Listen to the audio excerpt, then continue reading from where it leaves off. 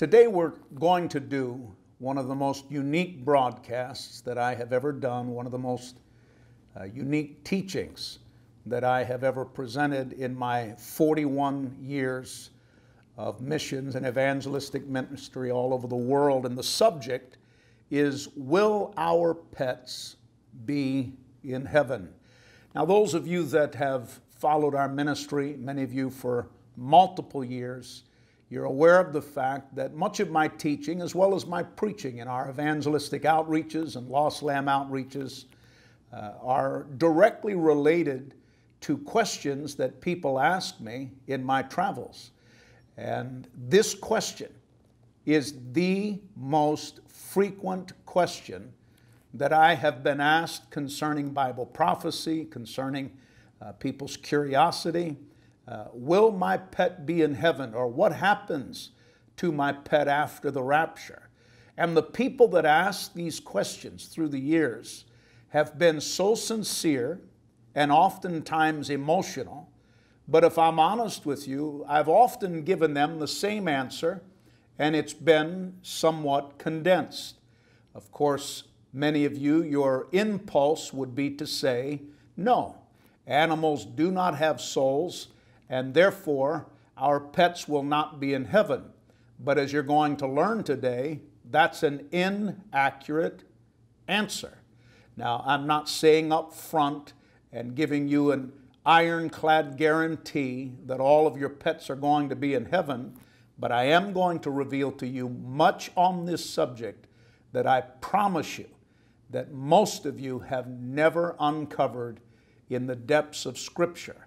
And my teaching style will not change. We're going to start in the Bible. We're going to stay in the Bible. We're going to finish in the Bible. But we're going to be dealing with questions like, will there be animals in heaven? Do animals have souls? How do the godly treat their pets? Can animals praise God? Will the pets of the righteous be in heaven? And much, much more. And so as always, we always lay down a foundational text. And for that, we're going to go into the Old Testament and into the book of Isaiah, one of the major prophets of the Old Testament, and the 11th chapter. Isaiah chapter 11, and let's begin at verse 6. In that day, the wolf and the lamb will live together. The leopard will lie down with the baby goat. The calf and the yearling will be safe with the lion, and a little child will lead them all. The cow will graze near the bear. The cub and the calf will lie down together. The lion will eat hay like a cow. The baby will play safely near the hole of a cobra. Yes, a little child will put its hand in a nest of deadly snakes without harm. Nothing will hurt or destroy in all my holy mountain. For as the waters fill the sea, so the earth will be filled with people who know the Lord.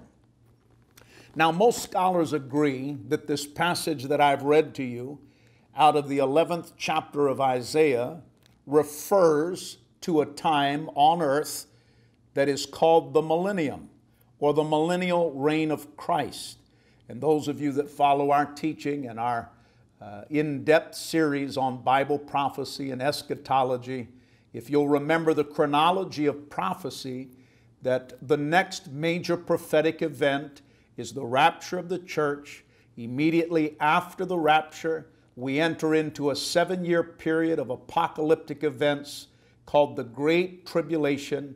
At the end of the Great Tribulation, it is actually finalized by an event called the Second Coming of Jesus Christ. The rapture before the Great Tribulation, Christ coming for His saints. Jesus Christ coming at the end and ending the Great Tribulation is Christ returning with His saints.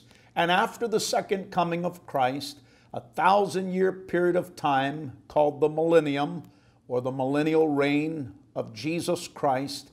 And then after the millennial reign, the final judgment, and we enter into eternity. And so most scholars, the passage that I read out of Isaiah chapter 11, they'll be quick to tell you that this passage is Isaiah prophesying and foretelling how the animal kingdom will be on the earth during the millennium. But I want you to remember something. Everything in the Bible, whether we're studying the book of Isaiah or we're studying any of the other 66 books in the Bible, we must remember that that entire book is a narrative.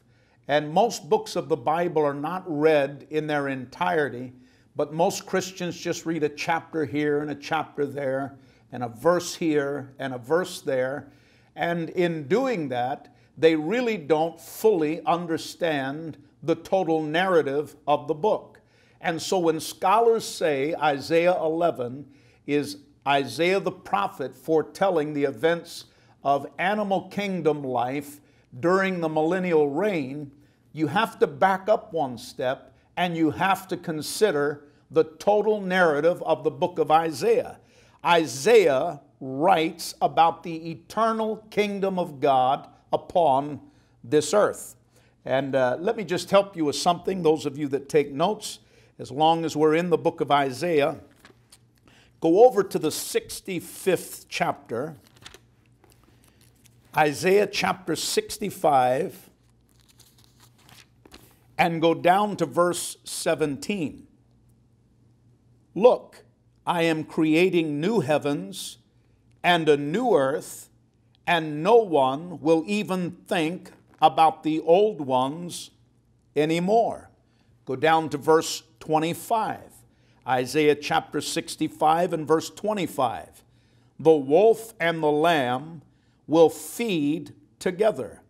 The lion will eat hay like a cow, but the snakes will eat dust. In those days, no one will be hurt or destroyed on my holy mountain. I, the Lord, have spoken. When are those days when no one will be hurt or harmed? That is not during the millennium or this current earth, but rather Isaiah is speaking about the new heaven and the new earth.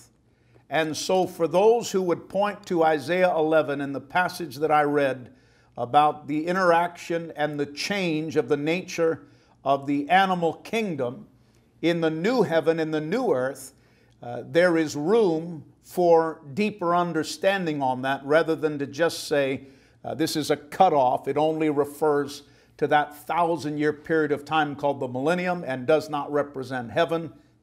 To make that statement is not to consider the entire narrative of Isaiah. Furthermore, turn to Revelation chapter 21 and verse 4. And as I promised you in the beginning of this teaching, I think you're going to be completely amazed at how much the Bible has to say about the animal kingdom and their relation to us as believers in eternity. But in Revelation chapter 21 and verse 4, the Bible said He will wipe away every tear from their eyes, and there will be no more death or sorrow or crying or pain, for all of these things are gone forever. And so, as I've mentioned, to my amazement, this question on our relationship with animals, our relationship with our pets, how does that unfold in the Bible concerning heaven, the new heaven and the new earth? That's what we're going to focus on today. And as always, I ask you to keep systematic notes because I think you're just going to have a jaw-dropping moment on several occasions as I begin to unveil for you in the Bible many of these things that are addressed. And I've always pledged to those of you that are listening throughout the entirety of my ministry, and whether we're preaching in our Lost Lamb outreaches, or whether I'm teaching in a session like this fall. I'll be teaching at North Point Bible College and Graduate School for certain dates. And preaching and teaching are certainly different styles. Preaching is the declaration of truth. Teaching is the explanation of truth. And there is a difference. They're not synonymous. And perhaps that might be good to write down in your notes as a student of the Bible. Preaching is the declaration of God's truth. Teaching is the explanation of God's truth. And of course, right now we're in teaching mode. We are doing an explanation of God's truth. Some of you are watching the broadcast live. Some of you might watch this on YouTube. Some of you might watch this on an archived video. Some of you are listening on our podcast channel. And whatever means that you're listening, I want you to understand with clarity that I'll always do my utmost to teach the Bible with an unbiased devotion to the text, the context, and whatever the Bible author intended to convey to his listeners.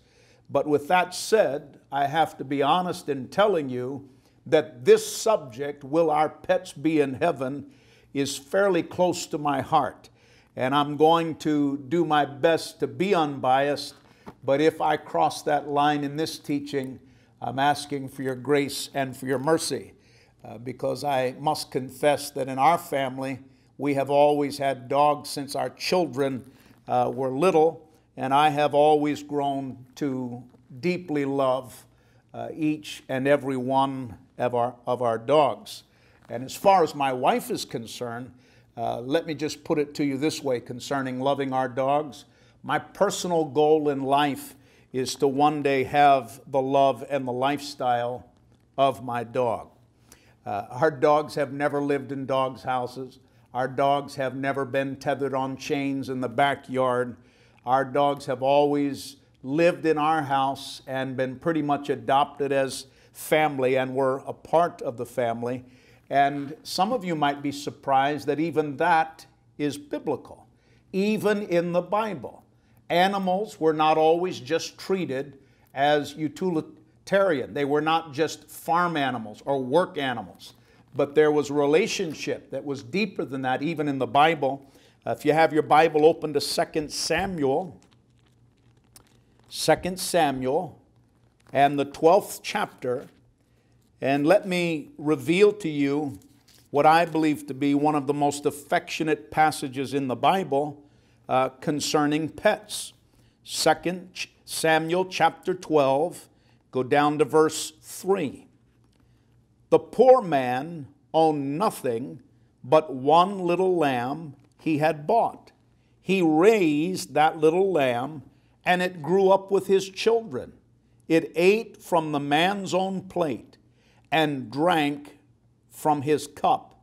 He cuddled it in his arms like a baby daughter.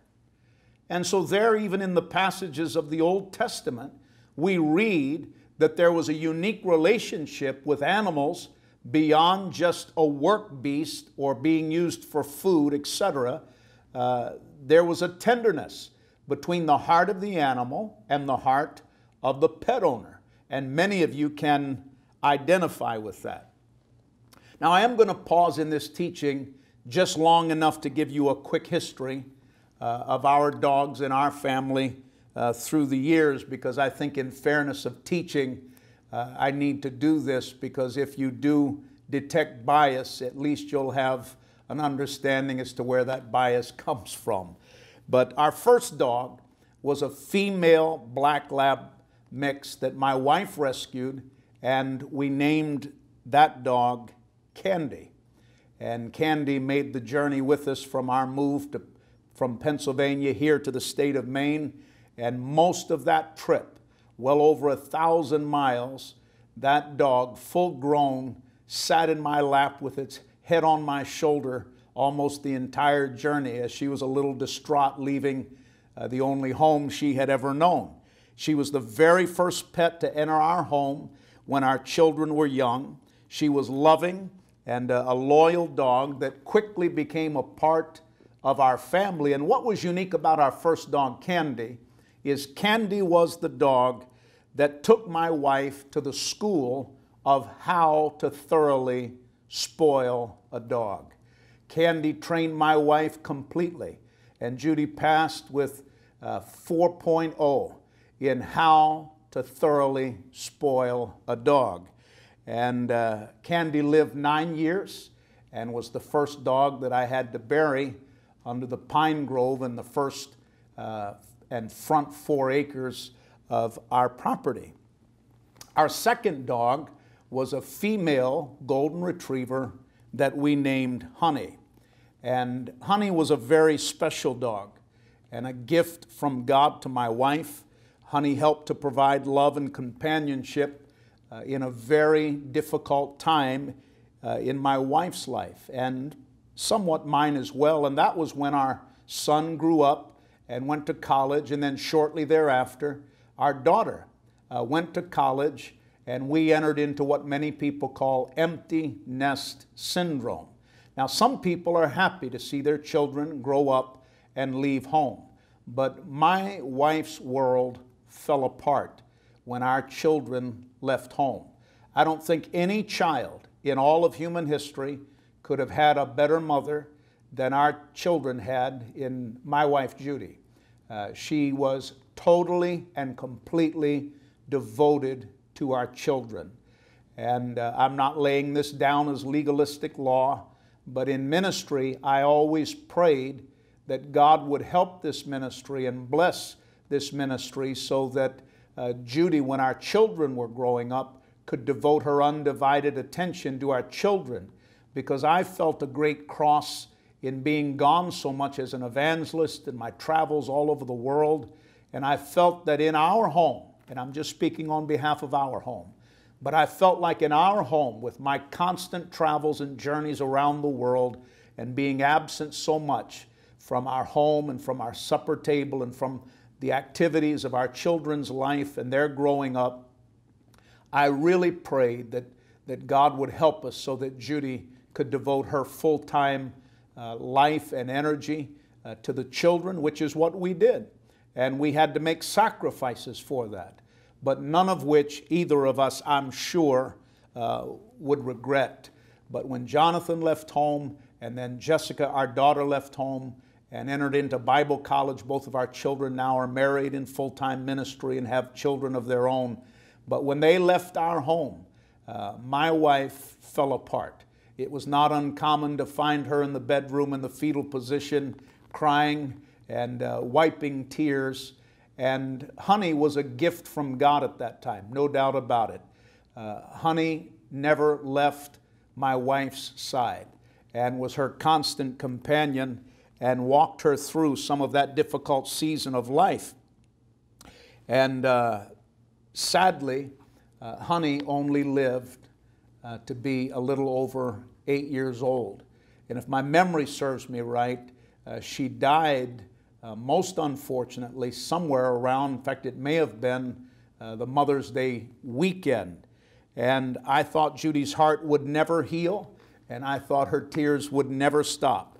She was inconsolable when I buried Honey next to Candy underneath the pine grove in our front 4 acres.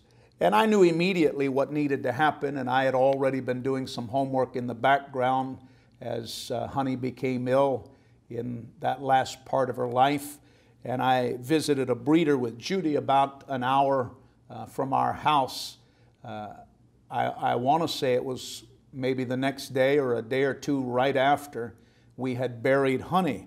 And when we arrived at that breeder's farm, a little puppy, Chubby, another golden retriever, came running across the grass and rolled over on my cowboy boots and stared up at me with those little chocolate eyes and fluffy little golden fur and a warm, chubby pink belly, tail wagging. And I picked that little puppy up and hollered over to Judy, "Write the check, I'll be in the truck." And that's how Hunter came into our life, and he is our third dog, and Hunter's still alive. Hunter's now 12 years old, going on 13, and has lived longer than any dog that we've ever had. And you could not ask for a better dog than Hunter. It's very sad to watch pets get elderly. His fur is now more white than golden. His back legs are getting tired. He can't go on the long walks that we usually take our dogs on once or twice a day. He is no longer able to do that, and he'll go on short walks, and we kind of let him dictate as to what he's able to do. He has great difficulty climbing the 2 sets of steps up to the bedroom where he has a home in our king-sized bed, and he's a full bred golden that is what they call a hunting breed, which is the biggest breed of Goldens, and Honey weighs somewhere in the area of 120 pounds. He's a big, loving boy that has been well cared for, and thanks to my wife, too well fed. And if I'm going to be honest with you, there's never been a time that I have had to take either Candy or our second dog, Honey, to the vet to face the end of their life that I couldn't think of at least half a dozen people that I could have put to sleep easier than putting my pets together. And I know that's awful. I know that's terrible. What a terrible thing for a minister, a man of God, to say, but I'm just being honest. I could, and I think if I'm being really honest, half a dozen is probably a conservative figure of people I could think of that I could put to sleep easier than my dogs. As I'm speaking, I can think of at least half a dozen politicians. Well, Lord, forgive me for that, and I apologize and ask you to help me as I go forward to be less carnal. Anyway, if that's sin, you pray that God will forgive me. But I'm going to tell you something. If people in the world were as loving and as loyal and as forgiving as dogs are, our world would be a much better place.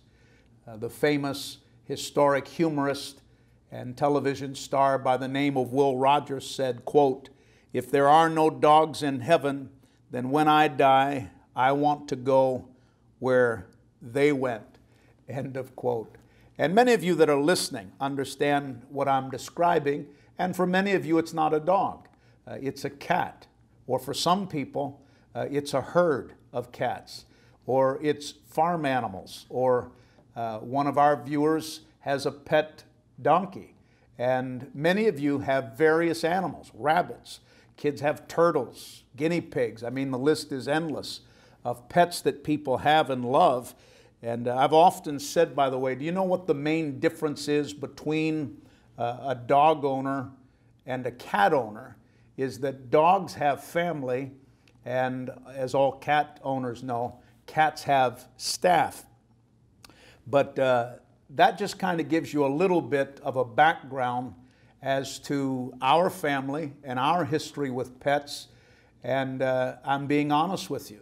This is a question that I've asked, and this is a question that I've looked at in the scriptures.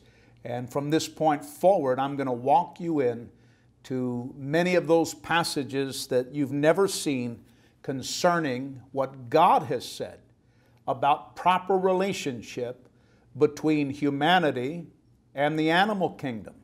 Because there are some extreme groups on this earth that violate what God intended. And some on one side and some on the other. The truth be known, there are Christians who have unhealthy relationships with pets that violate, as you're going to learn, what the Bible teaches. But with that said, let's go back into the Bible and let's answer this first question.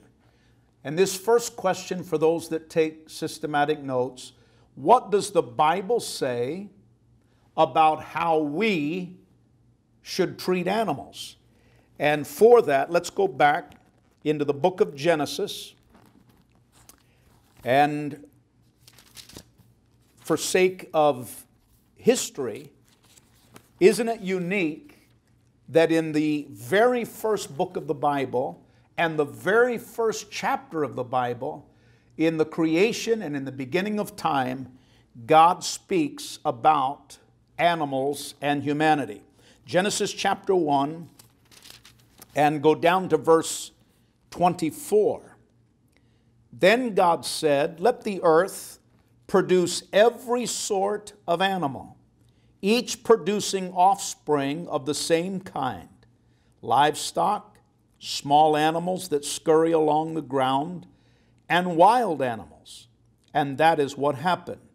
God made all sorts of wild animals, livestock, and small animals, each able to produce offspring of the same kind. And God saw that it was good. Then God said, "Let us make human beings in our own image to be like us. They will reign over the fish in the sea, the birds in the sky, the livestock, all the wild animals on the earth, and the small animals that scurry along the ground." Isn't it unique that God created animals and human beings on the sixth day and on the same day? God in the Bible, we see recorded, saved the sixth day, not to create humanity alone, not just to create Adam and Eve, not to designate a special day for man being created in his own image, but He delegated that day to two acts of creation. First, He created the animals, and then on that sixth day, He did a second task.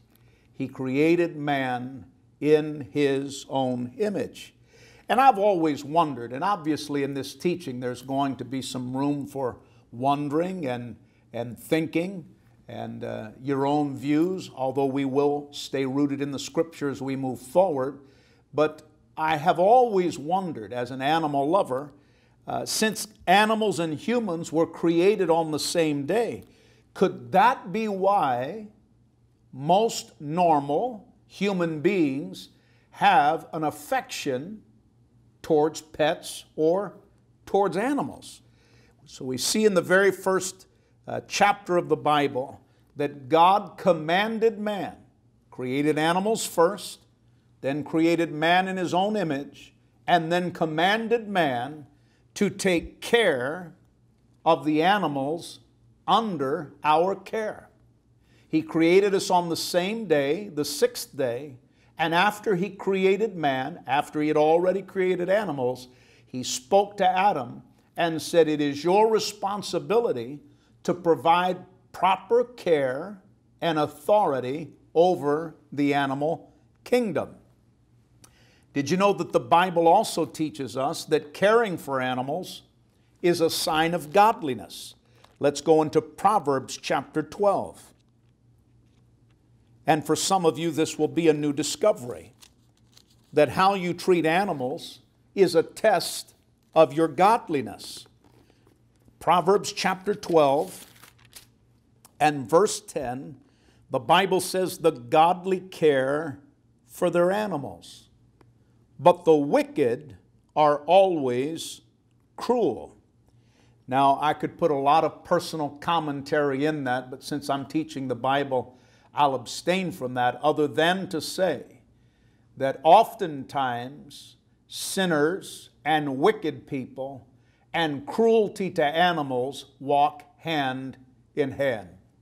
If you see, now this is biblical, this is not speculation, but if you see someone who is unkind or cruel or mean-spirited to an animal, then most oftentimes you can be guaranteed that they're not a godly person. Now again, the Bible spoke of various classes of animals, as we've already read in the first chapter of Genesis. Some of them were wild animals. And if we were to take the time, and that's not our teaching today, and so I'm not going to go down that road very far, other than to say God gave animals also in the wild kingdom as not only a part of maintaining ecosystems, but to provide food for man. And let me say something that I hope you'll never forget. Animals are not equal to man. Man is in authority and above the animals. But as you're going to see in multiple passages, God created a unique relationship of harmony to exist between humanity and the animal kingdom. I don't believe it to be cruel because a lot of people that are Christians assault hunters. And that's not a proper attitude as well, because God gave animals for men. He did not give men, and that animals reign above us and we're lesser caretakers. As a matter of fact, the very first person to kill an animal was God. In the Garden of Eden, He provided fur clothing and covering for Adam and for Eve. And of course, in the Old Testament, we're aware of animal sacrifice. And so there are some things in the Bible that some might scratch their head when it comes to cruelty to animals, but I'm going to explain that as we move forward. But I'm talking about unnatural cruelty. Even as a hunter, and for those that are hunters within the sound of my voice, you should be an expert hunter. You should take time to know your rifle or your weapon when you hunt. You should be able to put that first shot into the kill zone so that the animal dies immediately without suffering. And I've known of hunters who have been cruel and purposely cruel, and I'll not describe that because it's a little graphic. But I am going to tell you that hunting does not violate the Bible, but if you're a Christian, you should be an expert in your field of hunting. You should be an excellent marksman. You should not kill animals just to put on your wall, but you should kill animals if you're going to be a hunter to provide food. But just to kill an animal to make a mount on a wall, I find that as a violation of Scripture. They were not given to kill in cruelty for the sake of artwork on your homes. Now, there's nothing wrong with mounting an animal. I have the very first deer that I shot in the state of Maine, mounted. But I didn't kill it to mount it. I kill it because I like deer meat. So be careful, those of you who feel like you should never kill an animal, and remember that the Bible teaches that God gave the wild kingdom as a part of sustaining the food of men. Now that's as far as I want to go down that road. We could go a lot further. Let's get back to the exact subject that we're teaching here. Not only should a godly man care for his own animals, does the Bible teach us, the Bible says that a godly man will even care for his neighbor's animals or for the animals of people who may even hate you. You might be surprised to know that that's in the Bible. Go to the second book of the Bible, the book of Exodus, Genesis, Exodus, and go to verse 23. Exodus 23 and go down to verse 4. If you come upon your enemy's ox or donkey that is strayed away, take it back to its owner.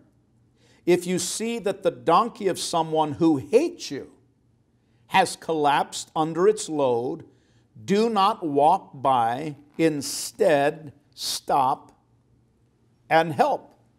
And so again, the Bible has much to say about the relationship between mankind and the animal kingdom and dealing with animal cruelty.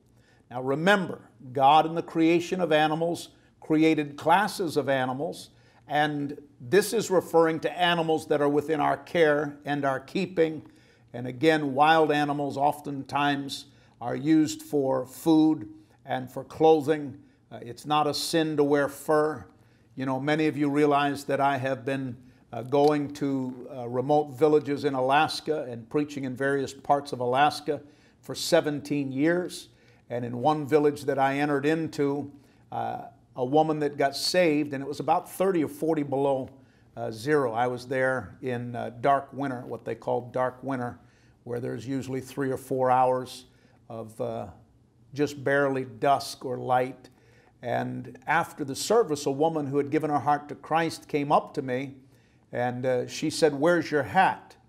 And it was in the room where I was speaking. There was no church. And I showed her my wool hat.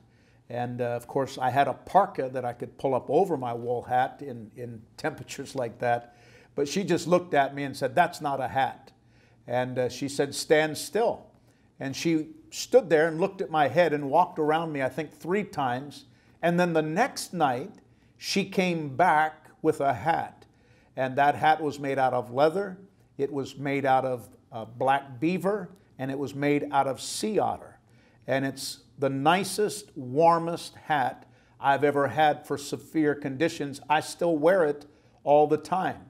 And even sometimes in my travels, I was in Pennsylvania, and I was ministering there at a Lost Lamb event, and it was winter, and the pastor saw my fur hat, and when I told the story, he said, "You need to show that to our people tonight when you speak."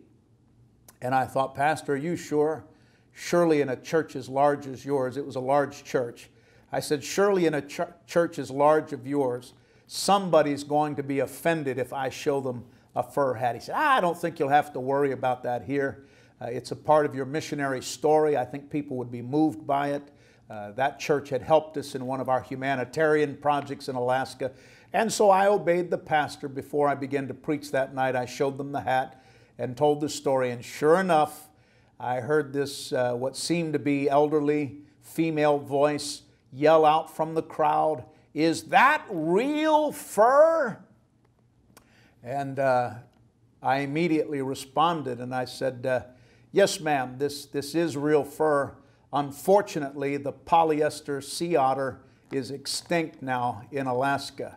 But some people get very uptight about fur. But God was the very first furrier in the Bible, just so that you'll know it's in the Bible. Most students of the Bible are not aware that in the 10 Commandments, of course, most of you know, if you're a student of the Bible, that in the 10 Commandments we are told to have a day of rest. We're told and required by God as a part of the covenant to work no more than 6 days, but the 7th day must be a day of rest.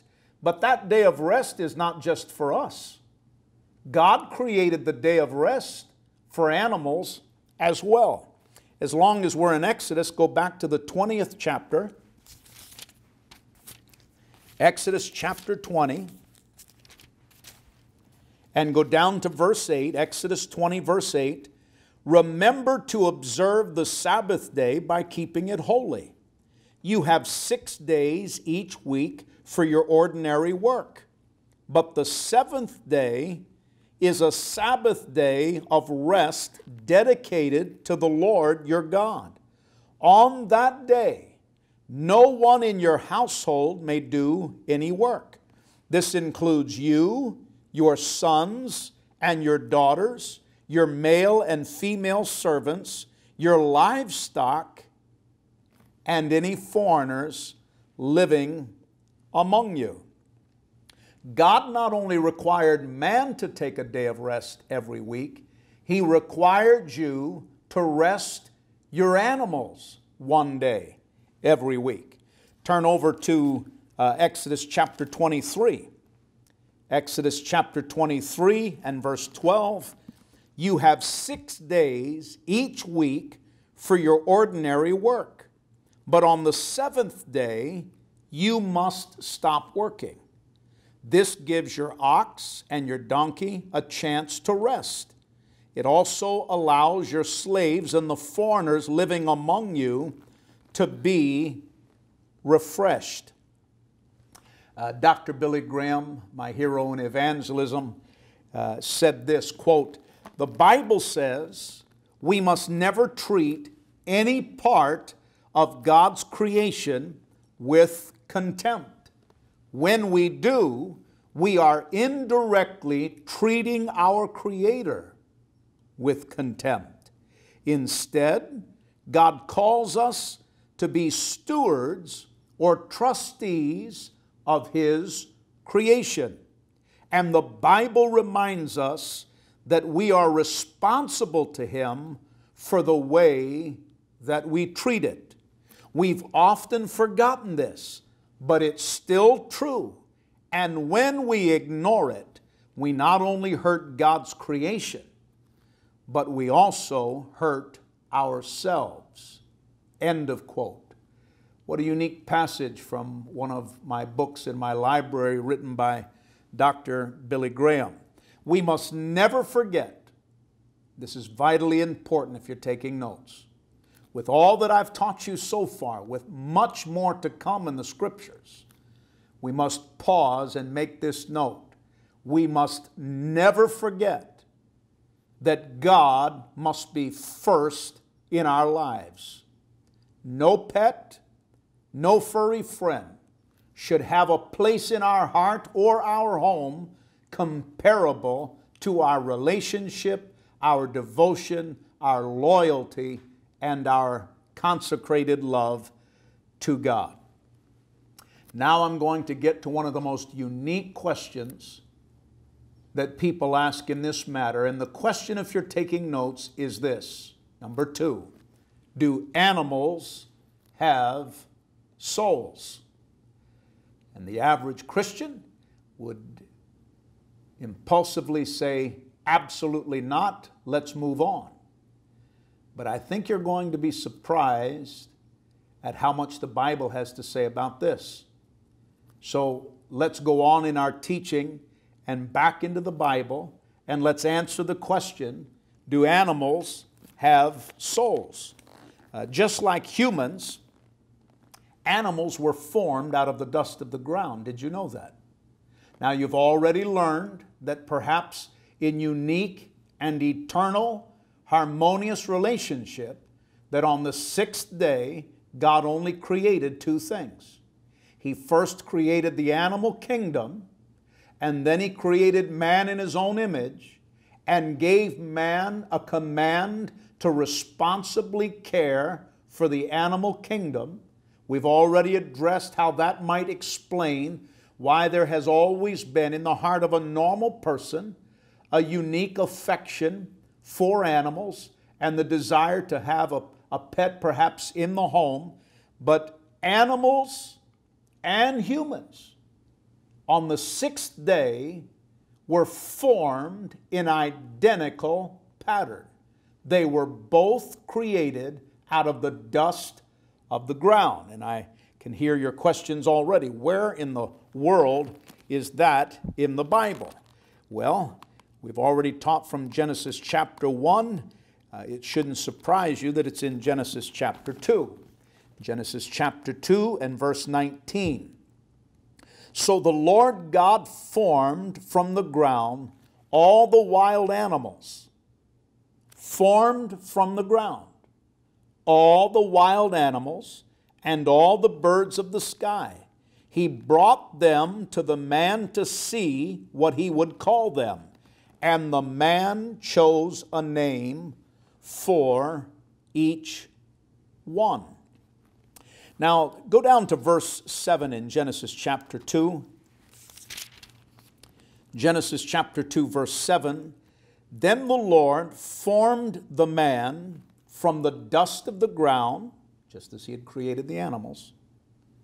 He breathed the breath of life into the man's nostrils, and the man became a living person. And it's from this passage and other teachings that many people draw the clear line and would impulsively react and say, there's the difference. God breathed into us the breath of life, and we became a living soul. And so both animals and man were created from the dust of the ground in similar pattern. But what separates man from the animal kingdom is man was made in the image of God, number 1. And number 2, God breathed the breath of life into man, and man became a living person. A wonderful author, and some of you might be familiar with this brilliant author and scholar of the Bible. His name is Randy Alcorn. But let me read to you a passage that I was reading in my research. Randy Alcorn wrote this quote: "When God breathed a spirit in the Adam's body made from the earth, Adam became nephesh." Now that's Hebrew. We'll come back to that. When God breathed the spirit into Adam's body made from the earth, Adam became nephesh. And by the way, that's spelled, it's Hebrew, but spelled in English, N-E-P-H-E-S-H.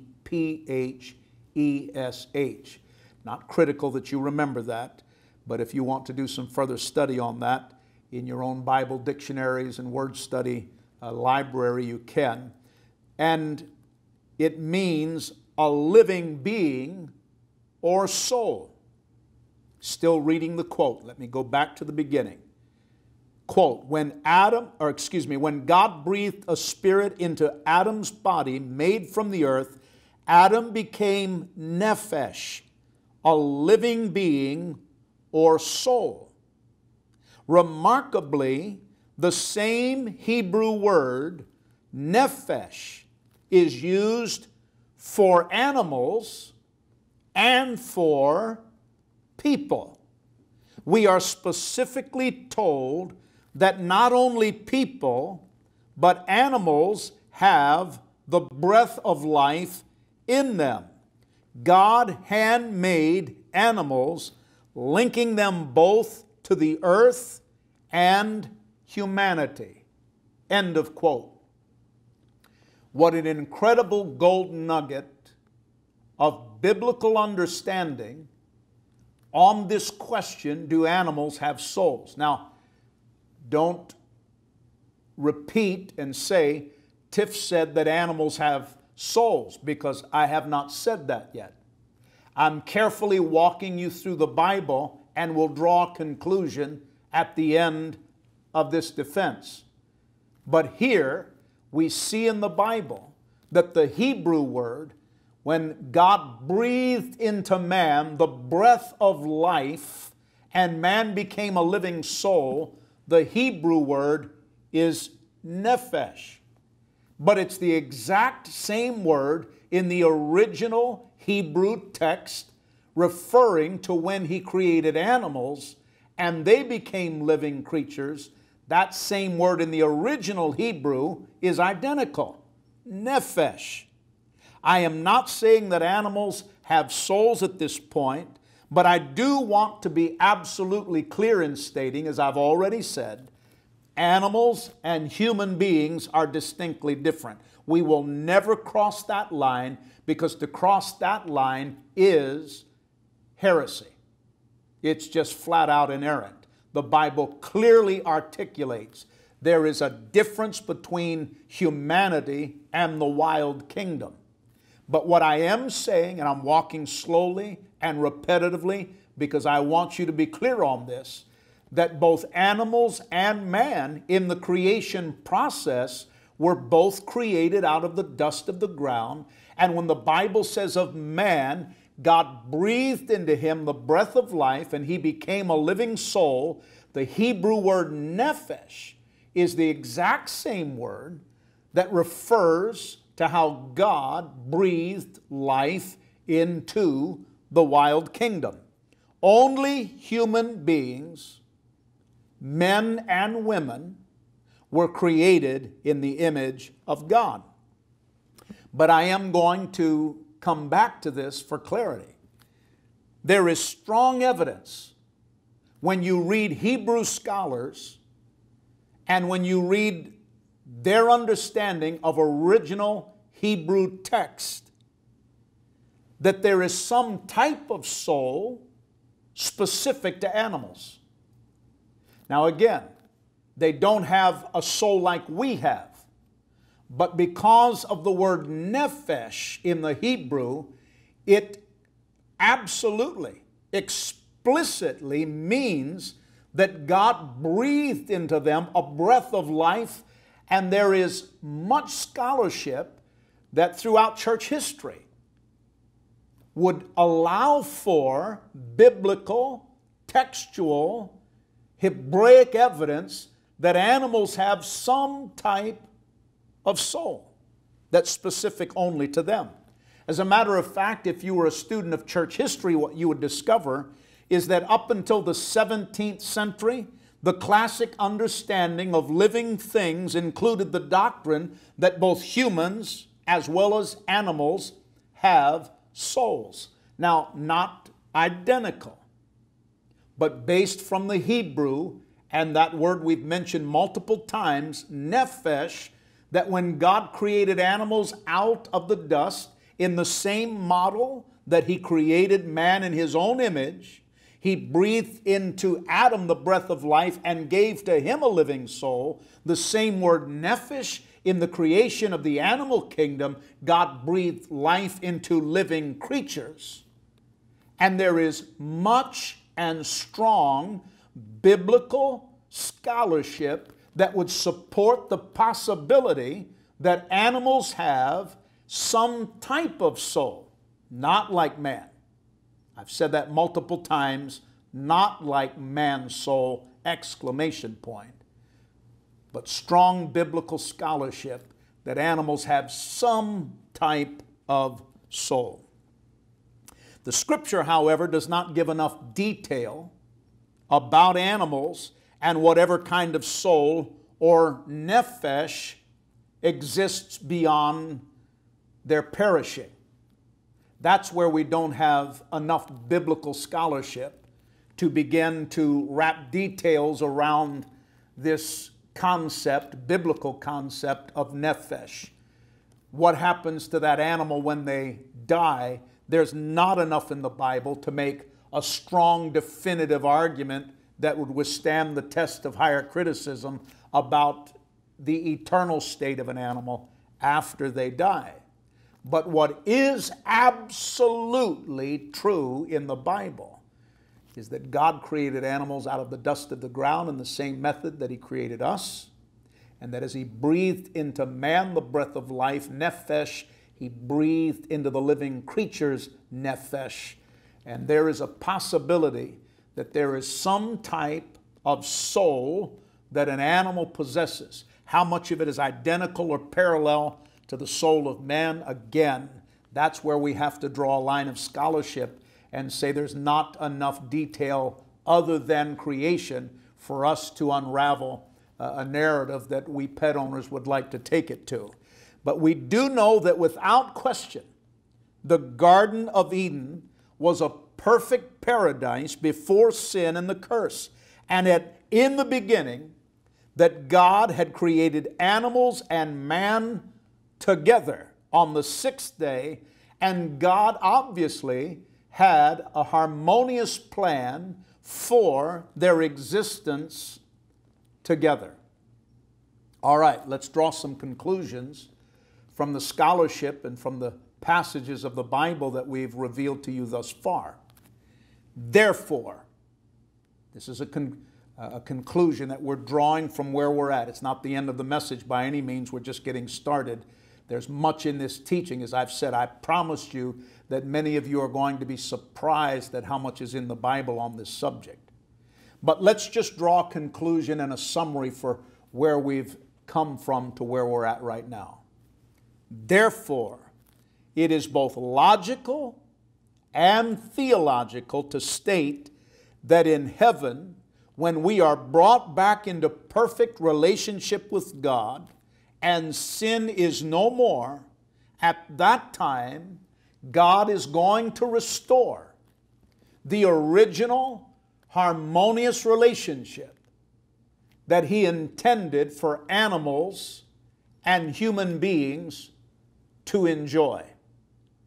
That much we can say and be perfectly accurate from the Bible without any supposition, without any inerrancy. We've laid out that case from the Bible, and that is a conclusion that I think is absolute. Because the Garden of Eden, listen carefully, the Garden of Eden before sin, before the fall of sin, before Adam's sin, before the curse, The Garden of Eden, before sin and the curse, was the perfect paradise of God's creation. Very simple.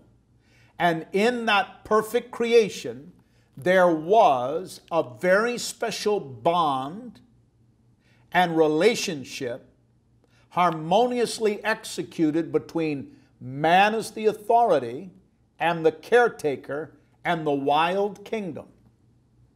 So it is therefore logical and theological to assume that in heaven, once the curse of sin is no more, for there will be no sin and there will be no curse in heaven, that heaven will be restored to the paradise of what the Garden of Eden was like. And therefore logical and theological to assume that the wild kingdom and animals, as they were in perfect harmony in the Garden of Eden, in heaven they will be in perfect harmony once again. Now, we've laid that down as a summation. Let's walk a few steps further. And I've asked the Lord to help me to make this clear.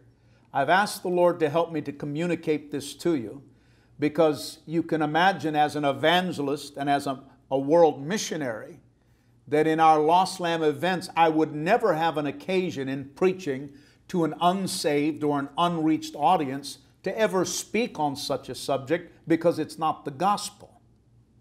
It's not a subject that lends itself towards evangelistic preaching, but it is a subject that would certainly fall under biblical teaching, and all believers should have a grasp of Bible knowledge. And I think that for many of you, this is going to help you and encourage you, because there are several other things in this study on will our pets be in heaven that are going to come along as I unravel these passages, each and every one, that many of you are going to learn some things. All right, let's take it a step further. Further biblical evidence can be seen in the story of Noah and the ark.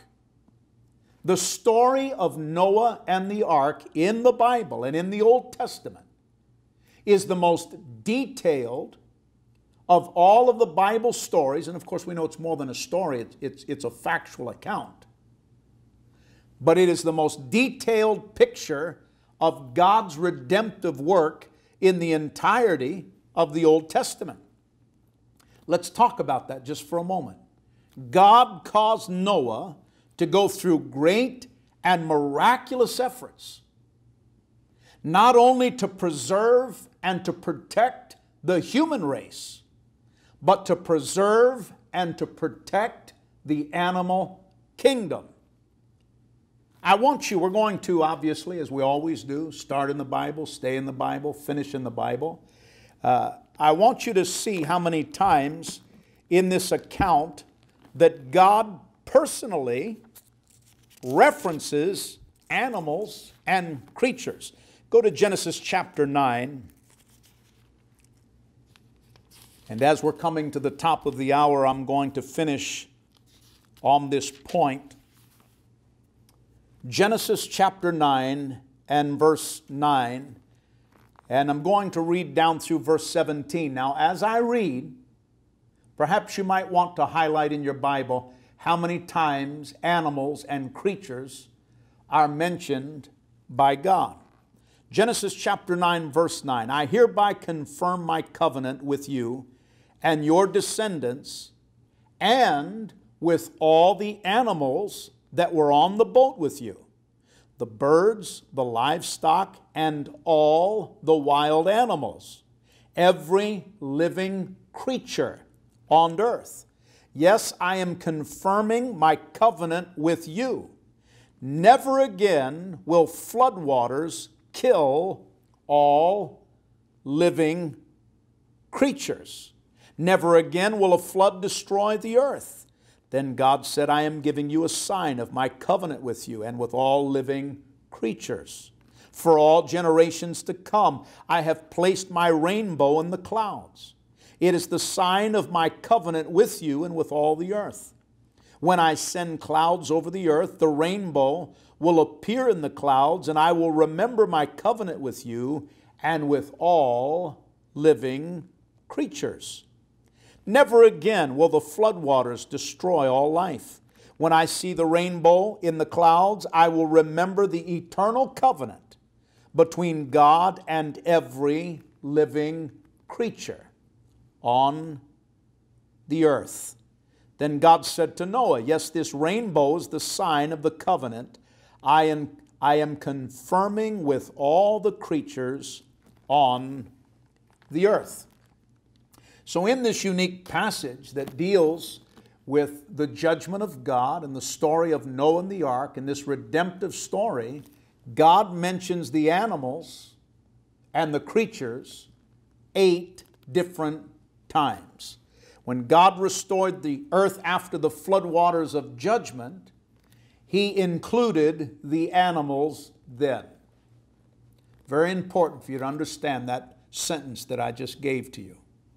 When God restored the earth after the flood and after His judgment, He certainly included the animals then. And from this type, because Hebrews chapter 10 tells us that God in the Old Testament gave us many types, examples, and shadows of things to come, that after the final judgment, when God restores the new heaven and the new earth, He certainly is going to include the animals as well. And I would love to go on because I think this is intriguing. I know it is to me as an animal lover and one who's had pets throughout all of my adult life and with our family and children and even to this day. But I think this is going to be a good place to pause. And in part 2 of this series, Will Our Pets Be in Heaven?, I'm going to pick up with the incredible Bible stories as to how God used animals in ministry repeatedly. And you're going to learn perhaps something you've never seen before or have seen but not identified, that God not only used human beings to conduct ministry. On multiple occasions, God used animals to conduct ministry. And then we're going to also answer the question, can animals give God praise? And I am going to just give you a heads up on that. Absolutely.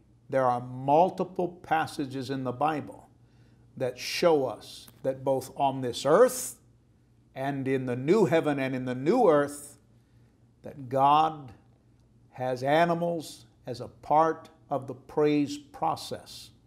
You're going to see that in eternity, that praise has been given to angels, to humanity, and to the animals. And then we're going to come back to the question of will our pets be in heaven? And we're going to take that into a different level of explanation from other passages, as well as helping you to discover some things about the potential of the righteous and the animals of the righteous and how that applies to life after death.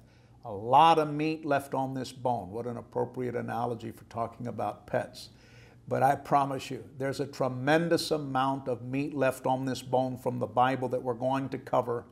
And now as you've been listening, I think you can see that I've kept my promise to you, that this title was not just clickbait. This title was just not something to attract viewers, but it is a genuine response from my heart in research and study and my life notes on this subject that I, for the first time in my life, have put together. You're hearing it taught for the first time in 41 years of ministry, answering the question. Because the last time I was asked the question, it was asked from a little boy whose dog had just died. And though I gave him a brief answer, obviously, after a Lost Lamb event and people waiting, parents waiting, I couldn't take the time that I've taken with you. But I remember driving back to my hotel that night and praying for that little boy that God would help heal his heart, because all of us that have pets, that have lost pets, we know the incredible grief that goes with that. At least with our loved ones who are saved, we know that to be absent from the body is to be present with Christ. And so there's a unique dimension of grief that many pet owners feel, because the question is in the heart, what happened to my pet? And so we're going to come back to that. And again, I'll promise you in part 2, just as I kept my promise in part 1, you're going to find multiple passages in the Bible that you've overlooked that give us much detail going forward on that. So let me just hit pause right there on part 1, and we'll come back to answer these further questions in part 2 of Will Our Pets Be in Heaven? But let me ask you a question. The most important thing is not is your pet in heaven, but will you be in heaven? And as I've also alluded to, what if one of God's glorious surprises, because God can do anything. I mean, if you're asking the question, can God allow our pets to be in heaven? God can do anything. And it wouldn't surprise me if one of the wonders of heaven might be the reuniting of pets with righteous owners. And so if you're asking me, can God do anything? I don't hesitate to answer that. With men it is impossible, but not with God, for with God all things are possible. And if God wants to do that as a part of the great joy and blessing of heaven, then He can do that. But we'll answer it from the Bible in part 2. But I want to ask you a question before we close. Whether you're listening to this broadcast live, whether you're listening to an archived video, a YouTube channel, our podcast, this preacher really cares about you. And I want you to be ready to meet the Lord, because heaven is real. Eternity is real.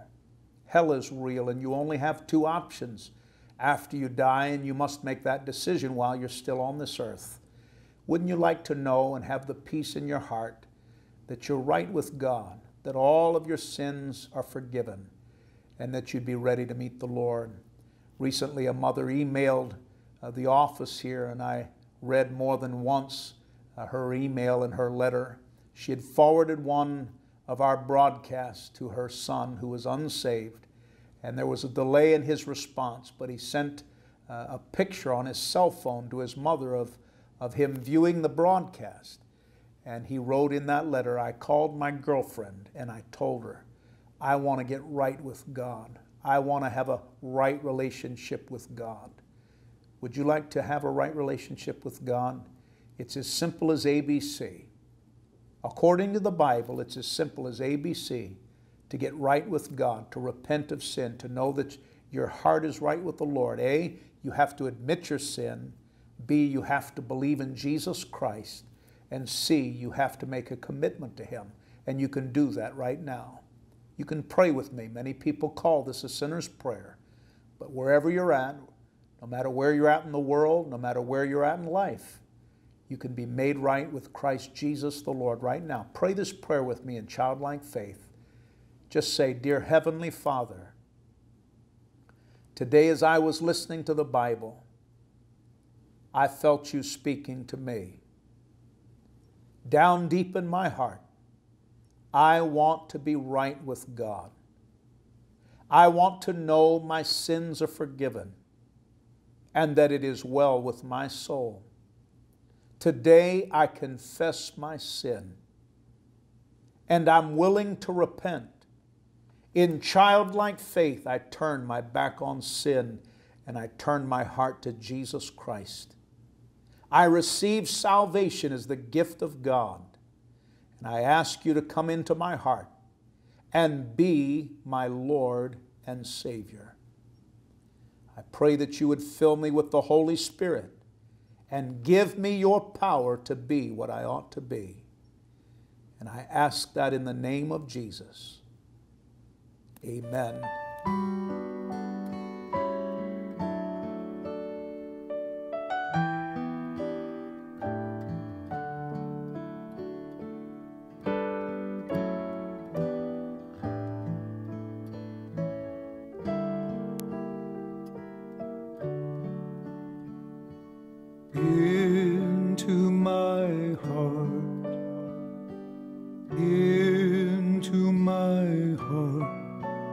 Come into my heart, Lord Jesus.